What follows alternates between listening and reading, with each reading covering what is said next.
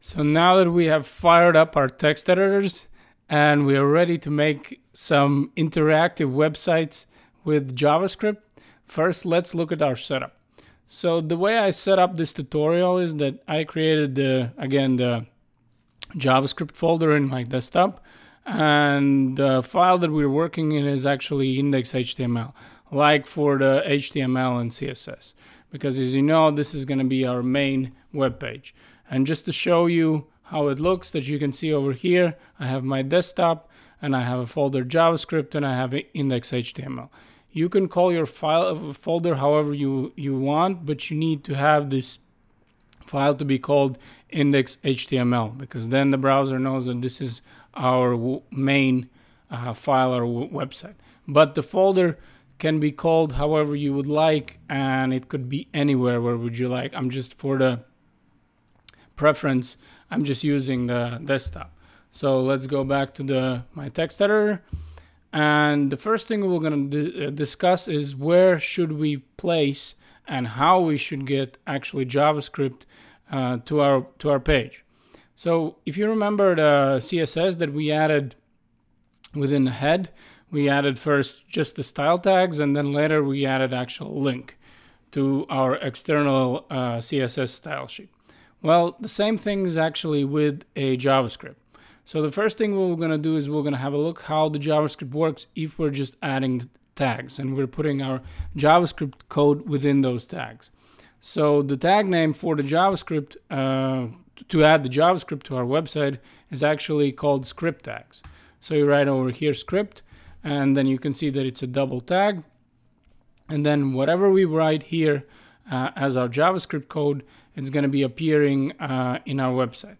Now, to show you that I'm just not making this up, I'm going to write one of JavaScript's statements that we haven't actually looked at yet, so don't worry about it. We're going to cover in the next lessons. But let's say I'm going to write document, and then I'm going to write document write, and then within the brackets over here, I'm just going to write a text that I would want to appear on my website. So pretty typical, I'm going to write hello world, and I'm going to save it right here. Usually you can either do it in your within the file over here, save, but I'm just doing a quick save. I'm doing the Command S in a Mac. So now that it's saved, let's just move back to the desktop and just open up the file, and let's see what we have. So I'm gonna open index over here, and I'm gonna just zoom it out, and now you can see that whatever we wrote actually within our JavaScript with our script tags, we have right now in our website. So you can see I didn't add anything in actual body. This is pure JavaScript. Congratulations, we have made our first JavaScript statement. Now, here's a couple of things about scripts.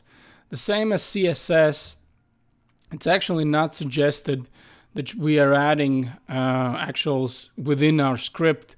We keep writing our JavaScript. I mean, you can do it for simple things like right now, but actually as your websites get more and more complicated, you want to keep your code separately. And especially, let me show you one thing that what happens, unfortunately, if you keep adding the script anywhere you want. So let's say I'm going to cut this, and I'm going to post it here in the body. And I'm just, instead of document write, I'm going to actually write I'm going to create one of those annoying alert boxes that I was showing you in the first tutorial. So I'm going to, same thing, I'm just going to write here, hello world. And I cannot type again. So I have alert hello world. And but before that, after that, I'm just gonna create a couple of headings, and like let's say 3, and I'm gonna write here hello world 2. And this is gonna show you what happens, unfortunately, if we're just adding our JavaScript anywhere we want. So I'm gonna write again. So let's save this, and I'm gonna refresh this, and now you can see that even before my page shows up here, that I have an annoying alert box and it doesn't make sense. My page even hasn't loaded, and I already have the alert box. And that's the last thing that you actually want, because you want your page to load and only then your JavaScript would appear. So I click OK, and then you have hello world again. And it really doesn't make sense. That's why every time you can, you're avoiding to use the script over here. The JavaScript, you don't want to add it in front of your HTML elements, other HTML elements.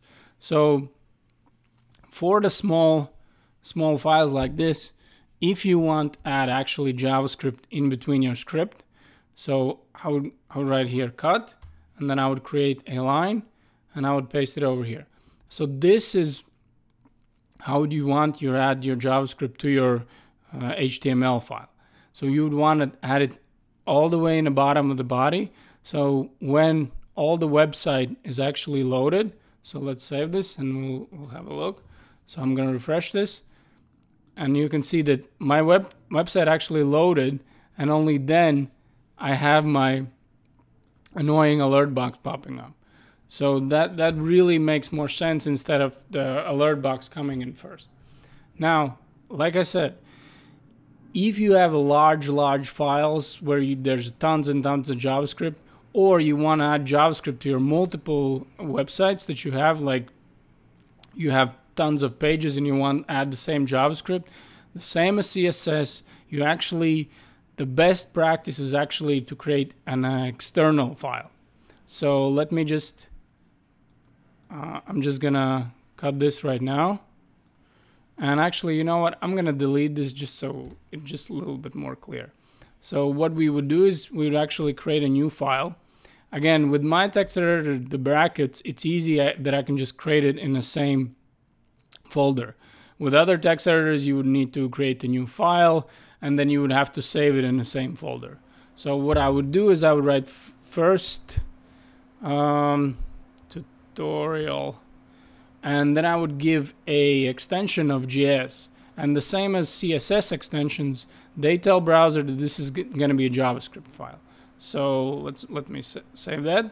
And now I have first tutorial JS. And once you create a file with a file extension of JS, you don't have to place your script tags, but you can place your JavaScript, your JavaScript code. And you can see over here that my browser, my text editor is showing me that something is not right. Why you have a script tags over here? So I'm going to delete that, and now you can see that I have my alert hello world, and this is going to appear on our website. So I'm going to save this right now, but once we go back to the index.html, and actually again, the same as with CSS, we haven't linked our page. The web browser doesn't know where to look for JS. So what we would do in this case, so we would again paste it, but I'm going to delete this JavaScript comment, statement, and now we have two script tags. So what we would do, I would place them a little bit lower, but over here I would write source, and I would actually link it to my JavaScript file that I just created. But again, what you want to do is you want to add that script tags with the source all the way in the bottom of the body. So whatever elements we're going to be placing here, let's say h1, and I would say again hello world. Again, I would want my script to be underneath this hello world. So let's just save that, and let's have a look what we have. So I'm going to refresh this, and now it says, again, I have a hello world, and I have the annoying pop-up box, hello world. So let me double check one more time. And in this case, I'm just going to delete this hello world, and I'm going to save this. And instead of alert box, I'm just going to write document right. Document right. And I'm going to say hello Johnny. Okay. And again, don't worry about these statements right now. We will going to cover them actually in next few lessons. But basically what we're saying is, listen, I want this to appear in document. So hello Johnny.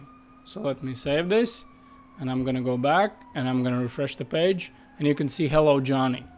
But if we're looking in our index over here, right, there's nowhere in the body I haven't said hello Johnny. So whatever I'm getting on displayed on actual website is from my JavaScript. So just to recap, we created a script. Within the script, we actually link it to our external JS file. We could have wrote all our JavaScript in between, but then we wouldn't need to actually tell the browser where's the external file. But we don't want to do that because it doesn't make sense for the larger websites. Thank you guys for watching, and I'll see you in the next video.